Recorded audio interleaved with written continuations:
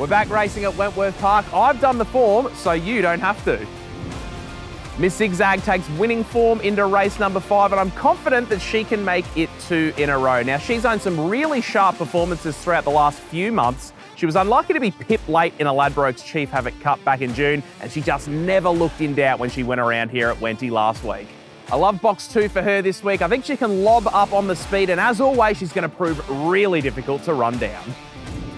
Another last start winner that I thought had great winning claims again at Wenty this week was Speedy Pie in race number 7. Now, she's won just under half of her 25 career starts so far, but she's never far away from them, and she was rewarded for that consistency with another really impressive performance and victory right here at Wenty last week.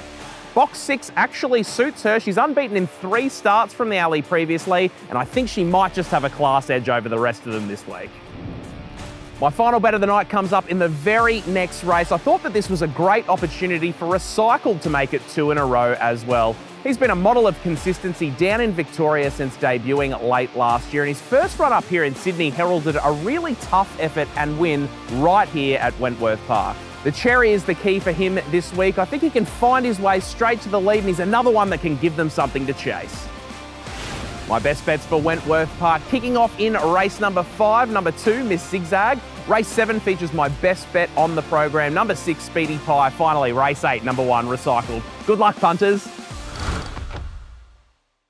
Chances are you're about to lose. For free and confidential support, call the number on the screen or visit the website.